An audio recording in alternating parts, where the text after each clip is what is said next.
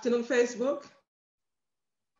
This is Debby Enoe with Jessica, one of my female educators, and we'll be speaking on self-care for educators.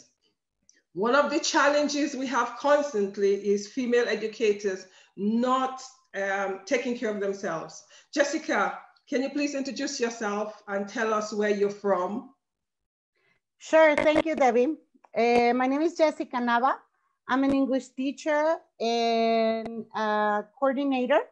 I'm a coordinator for Universidad Politécnica de Cuautitlán Izcalli. That's here in Mexico. It's an engineering university. And I'm also teaching for middle school students as well as elementary students. Okay. Right, some of the things we actually struggle with as female educators especially is our inability to care for ourselves. We are busy taking care of everybody else except ourselves. So what I'm going to be looking at is self-care. What do we do in terms of ensuring that we put time aside to take care for ourselves? Because one of the issues are you cannot pour from an empty vessel. That sometimes we need to remember that. So Jessica, how do you deal with self-care for yourself?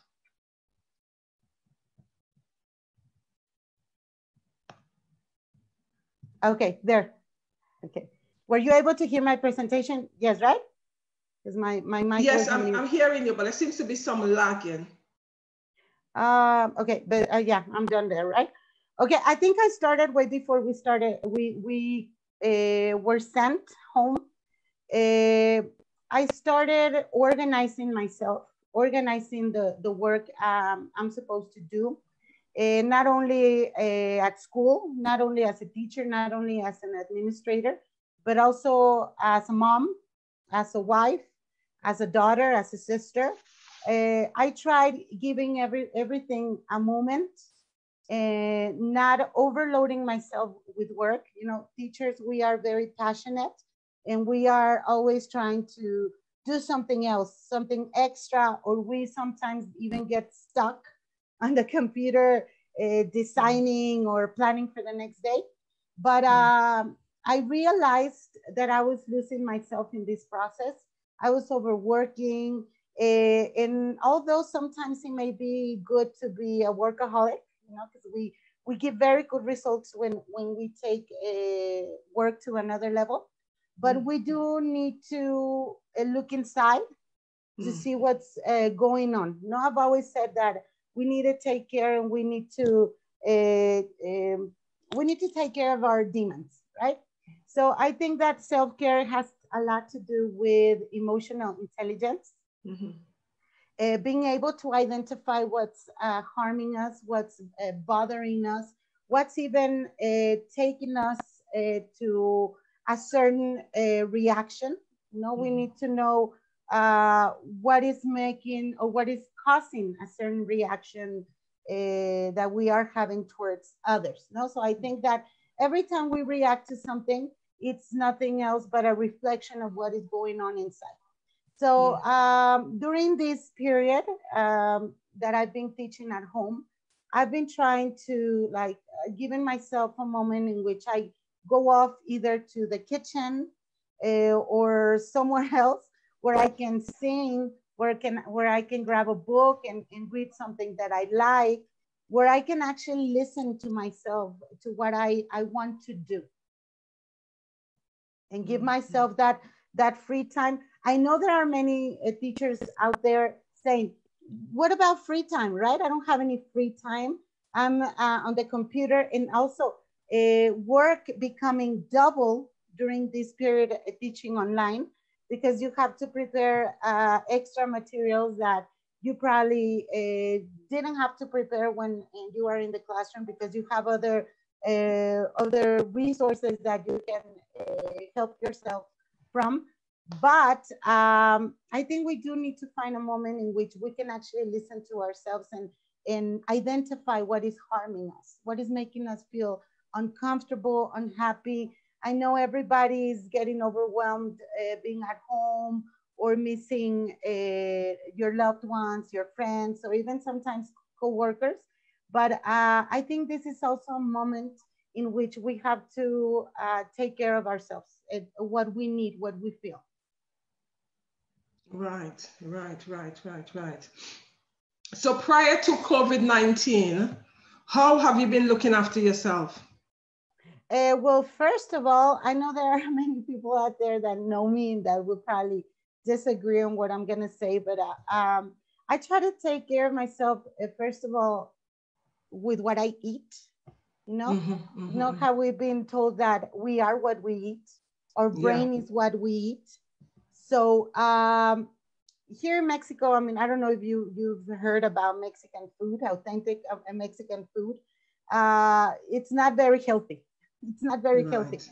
Although it's very delicious, it's not very healthy to eat it on a daily basis. Mm-hmm, But mm-hmm. I started taking care of myself in terms of what I eat, having my resting periods being respected, like sleeping what I have to sleep. Sometimes I know that's impossible. You have to get up really early in the morning, and then because of work, you have to go to bed at very late at night also.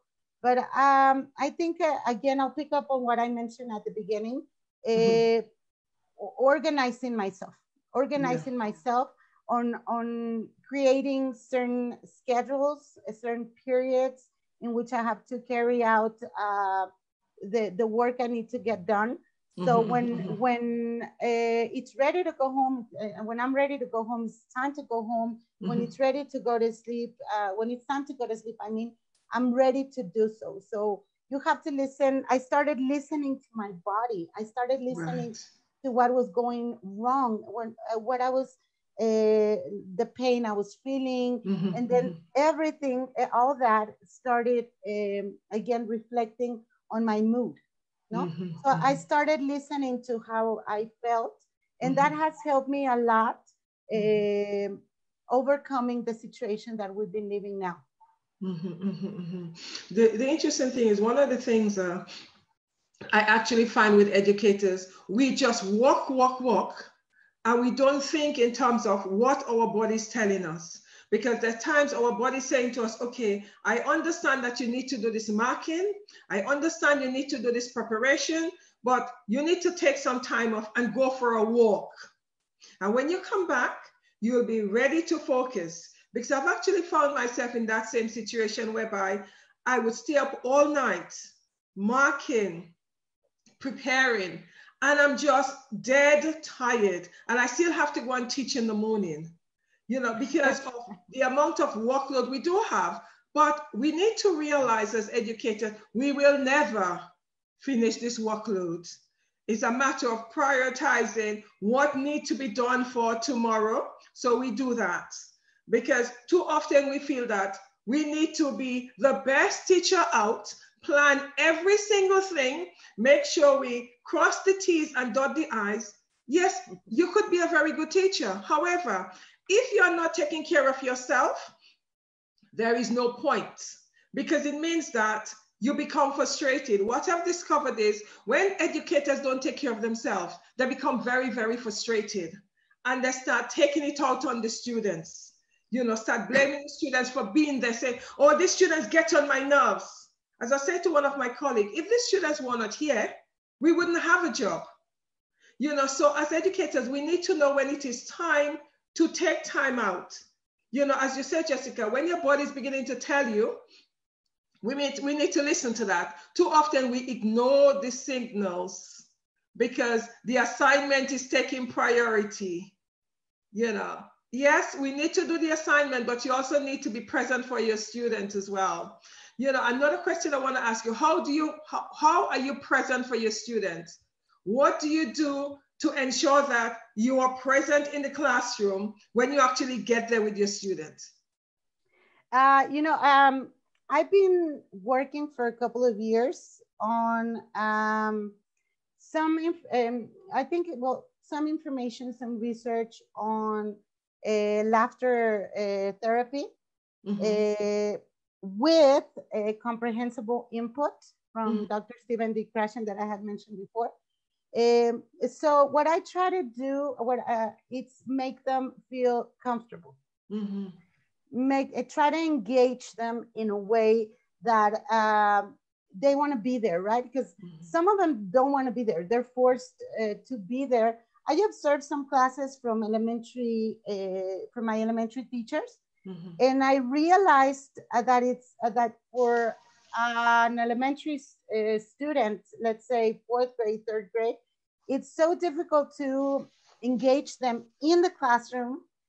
Even worse, in front of a computer where they can get distracted with whatever at home, or they can even get distracted with the computer, doing something else on the computer. You don't have like a complete control of what is happening on the other side of the screen.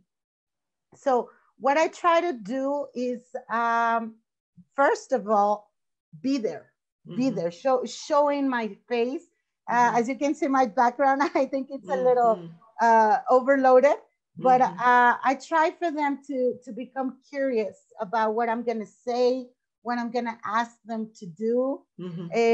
Also observing classes as a coordinator, I've realized that there are some students that they try or they avoid being on the screen for whatever different reasons there may be. They avoid being on the screen. So that's kind of difficult as a teacher because you cannot see their faces. I don't know if you don't know if they're enjoying, if they're confused, if they're feeling bad.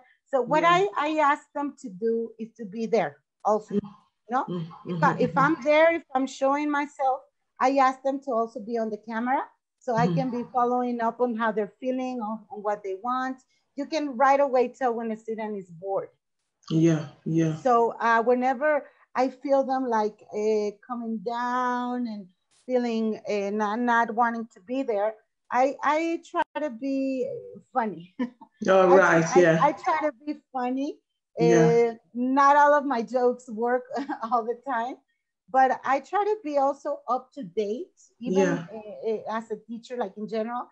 I try to be up to date to what they want, what they like, so I can use that in class. And honestly, I've taken several webinars from different publishers. And there was this webinar that I took, and it was on authentic materials.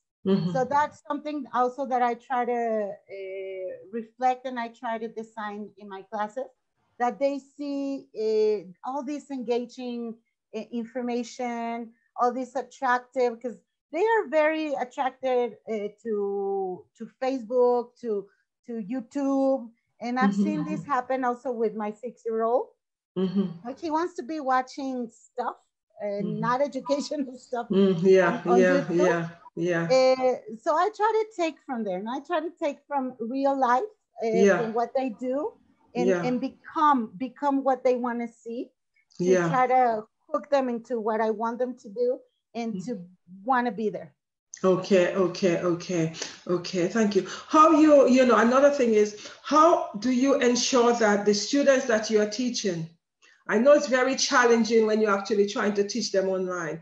How do you ensure that they are taking care of themselves? Because when they're in the classroom, we could actually have discussion in terms of, okay, have you had breakfast? You know, we could actually see that some of them are lethargic. You know, we know all of that.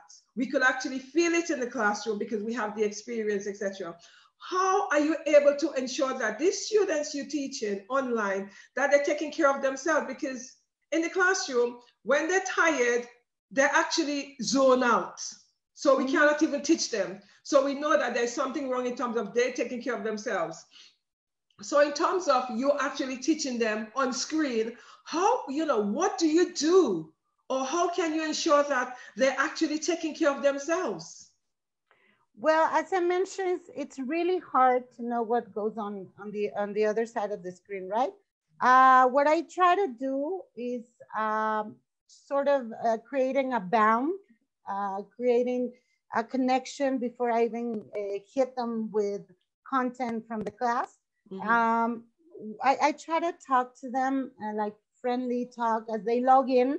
Maybe I try to log in like 10 or 5 minutes before the class starts. Mm-hmm. And I start having conversations with them like, what have you been doing? How do you feel today? And you know what? I've been very surprised about their answers. They actually like just drop it on you, no? They tell you, like, I had a problem with my mom yesterday, so I'm feeling kind of weird and sad, and oh, I haven't had breakfast. Teacher, may I have my cracker? May I have a cookie? Because I even do that. I know we shouldn't always do that in class, but I whenever I have classes very early in the morning, especially here in Mexico, I mean, we don't have even private schools. We don't have. I grew up in Texas, in the United States, so like you are able to arrive to school in the morning and maybe have breakfast from the school. You have that advantage, maybe in other countries, but we don't have that here in Mexico. Even students that go to private school, very, very sophisticated private schools, they come to class very early in the morning without anything in their stomachs. Whoa. Why? Because they have to rush out. Here in Mexico, we start classes at 7 o'clock in the morning. Whoa. So yes, somebody needs to do something about it. Whoa. Yes. And what time do you finish? 3 o'clock. Whoa. Yes. We have to lunch breaks, but still not enough. I mean, students don't have a lunch break until 9 o'clock. So that's 2 hours in which they are thinking about hamburgers and hotcakes and food. So it's really, really, really hard to get them to actually notice you're there, because they're trying to sneak food in and from their backpacks. So being in the classroom, I always let them have something like fruit. I always tell them like nothing stinky, not like no typical Mexican food in the morning in the classroom, because very stinky, but very smelly, actually. Smelly, that would be the word. But I try to do the same, no? Although it's really hard. Whenever I have them in the classroom, it's just as easy as, okay, you have a cookie, eat it. And I sort of assure that they're having something to eat. Yeah. But on the other side of the screen, they may tell you sometimes, like, oh, yes, yeah, teacher, whatever. Yeah, sure. It's just like, go ahead, because my mother is here next to me. And I have to be paying attention whenever we are lucky enough for parents to be next to them.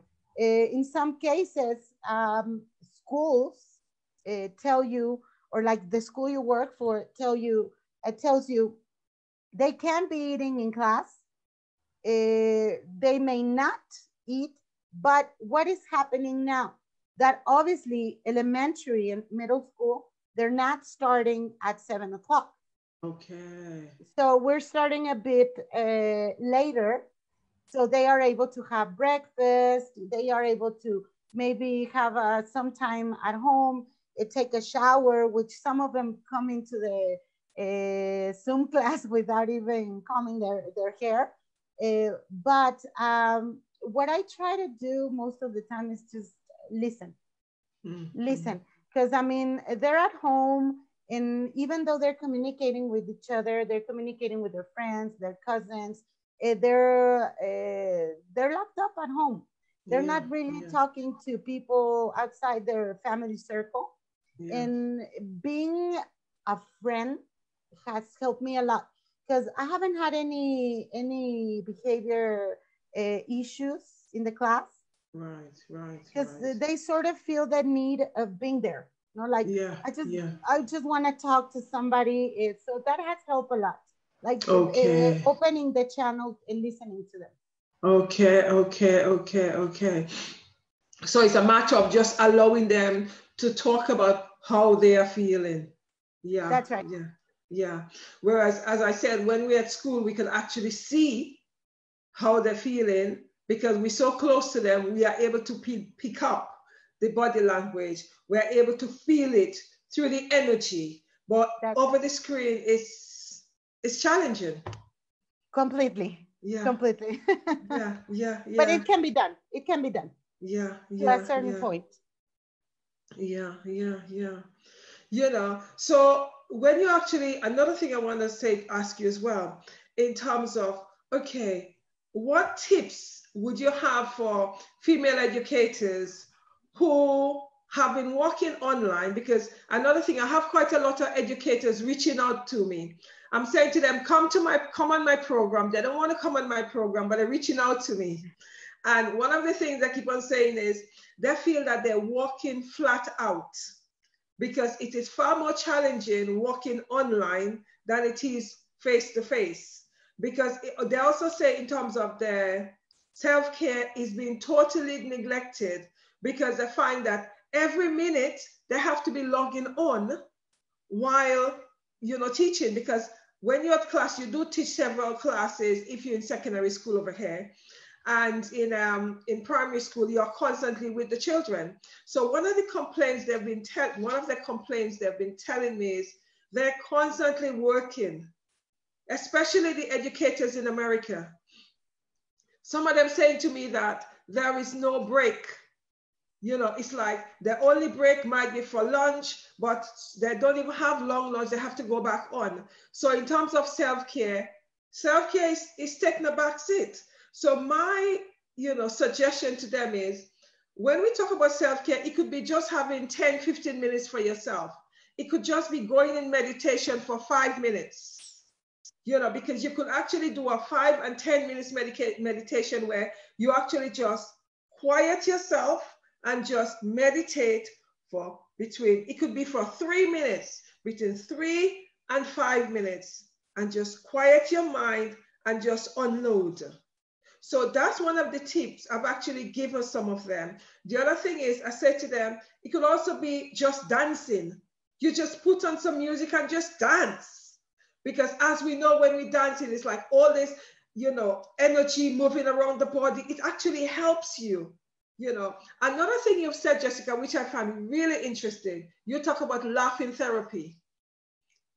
Right? Do you use that with your students? And how much of that do you use for yourself?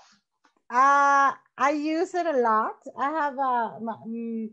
have a family that my family jokes around a lot. Yeah. We are very heavy jokers. Okay. But always in a sense of entertaining each other. Yes. Yeah. We love comedy, and as a teacher, studying all the processes that laughter does to your brain, and all the chemicals that you produce by laughing. You mentioned something like teachers right now, we're really fed up with work. We feel like we don't have a moment to be ourselves because we always have to be in front of a camera, well, at a certain point posing as teachers. I totally take that for myself, for my family, for my students. And it has worked. I've worked with this for the last probably three years, because when we are, so like you mentioned before, like we sometimes are reflecting what we are feeling on students. Yes, like, yes. It's your fault. You're not behaving. Wait, it's me as a teacher that I'm not finding the tolerance. I'm not finding, I'm not being the adult, right? It's like we get caught up with our students, and we can't, as human beings, before even being teachers, I think that as human beings, we tend to blame it on the other person before actually looking at ourselves, right? So what I use, what I have been using as a strategy to survive that situation is to enjoy myself. Enjoy myself. And I love singing. Yes, I love singing. I know there are probably people watching me right now like, yeah, you don't even sing that well, right? But it doesn't matter. That's right. but I give it a try. Even singing has been a ritual for many cultures for many thousands of years. Yeah. So I found that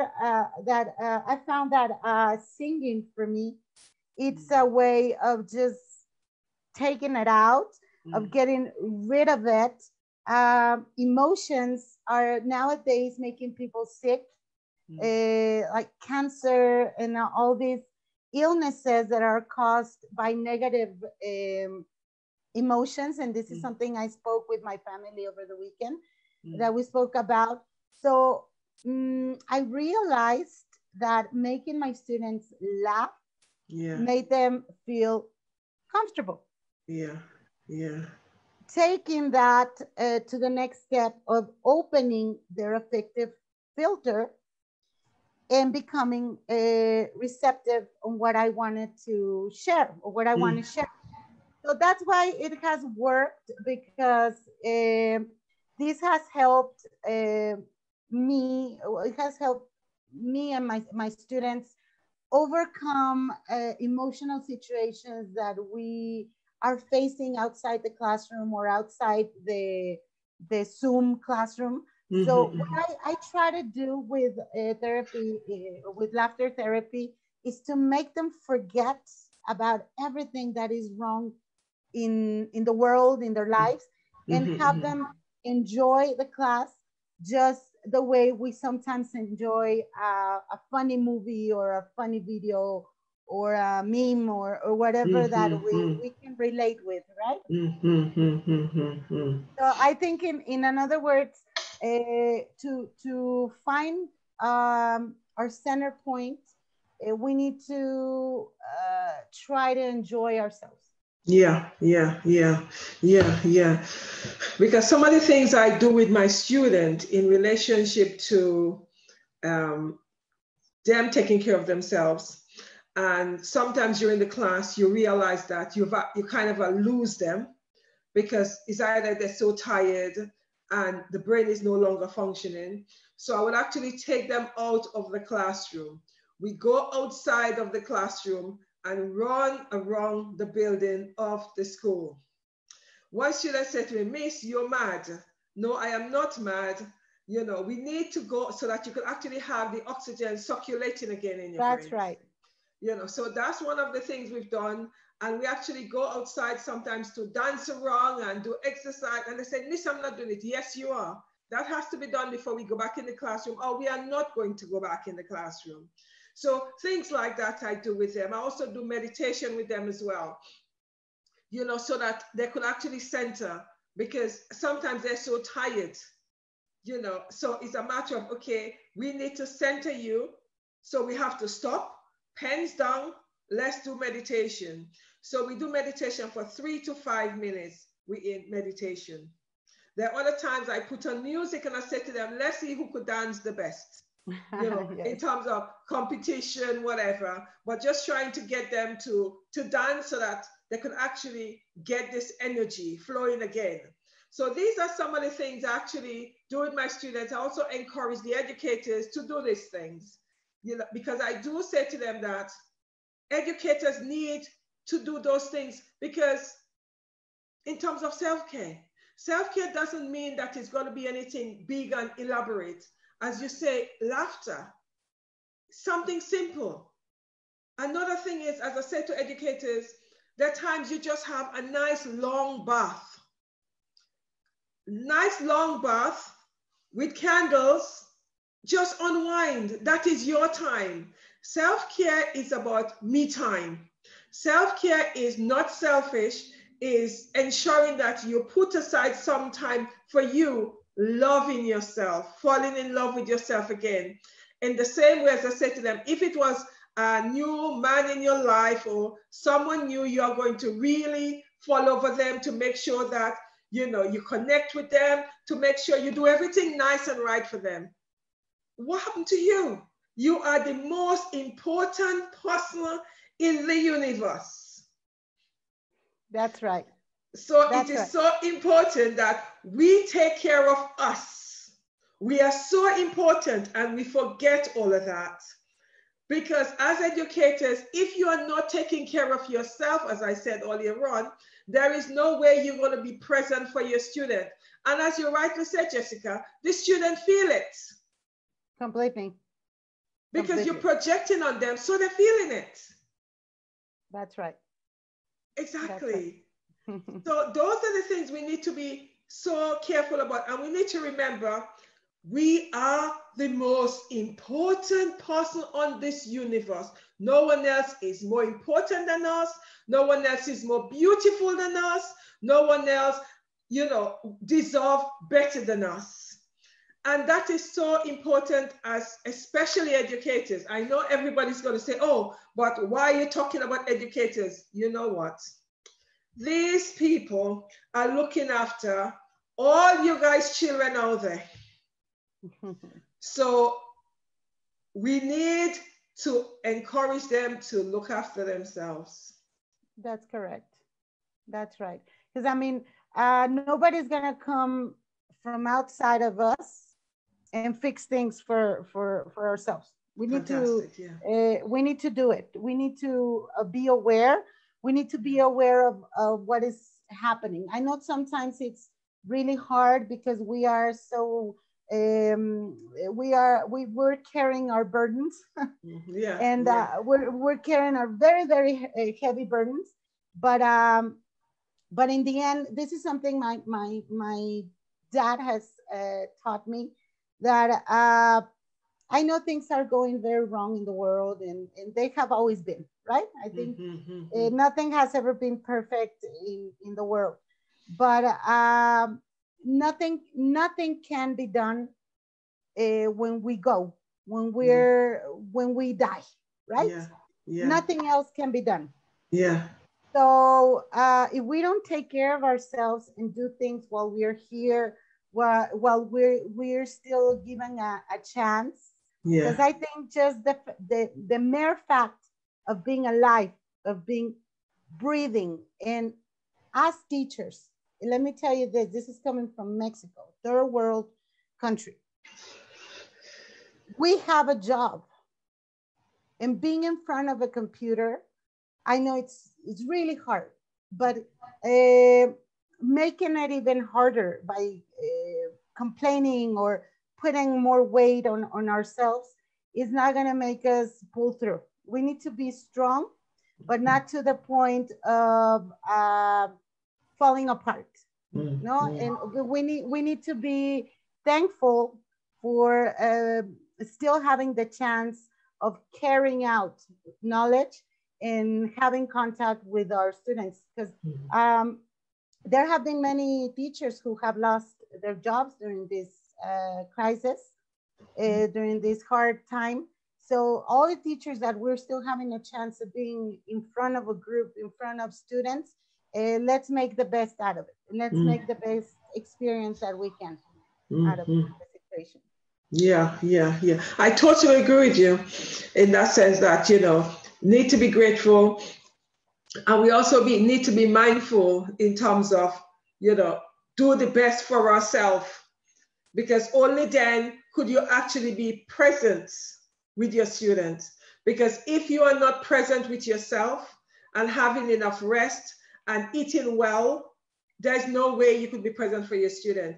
Something you said earlier on is a reminder. We are what we eat. Many educators do not take care of themselves. I know for myself, in terms of when we are in the school, in the staff room, we are eating at our desk. That's right. Exactly. And in some cases, the lunchtime, only 40 minutes. And while you're eating at your desk, you're having a student knocking at the door. For right. Self-care, we need to have a cutoff point. We need to remind the student that it is lunchtime and this is my time. Whether or not it is a 10-minute break, it's a 30-minute break, it's a 40-minute break. This is our time in order to revive ourselves before we go back to the class. Because as educators, you know that while we're in the class, there's no respite. That's right. Yes, for a fact. Yeah. Yeah, there are no respites. Right, Jessica, what you want to leave? What else you want to say to us? What you're going to leave us with? One word from you, a few words from you before we Okay, actually wrap up. I promise to be brief. So, Well, in my case, teaching is it's truly a call. It's the reason why I'm poor. I'm still poor.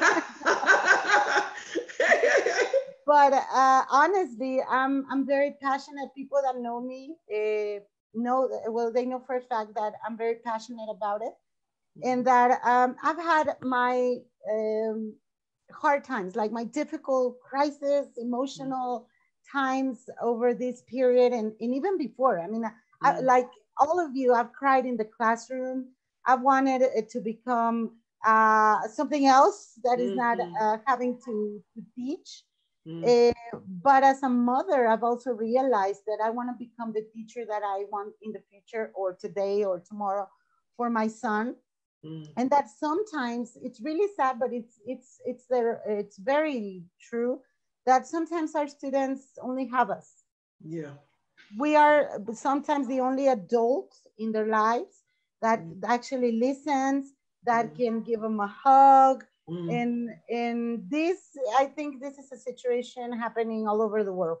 Yeah. Regardless of the economical situation that you may live in, students are in very difficult emotional and mental danger at this point, and especially right now that they're not being able to socialize with each other. I see this happening with my son too. So we need to take care of them right now. I know we won't meet the aims, we won't meet the objectives as we would in the classroom. But let's pray and let's be very, very positive that we will have the chance to come back to them face to face. But right now, we need to take care of, first of all, ourselves. Yes, yes, yes. Number one, Yes.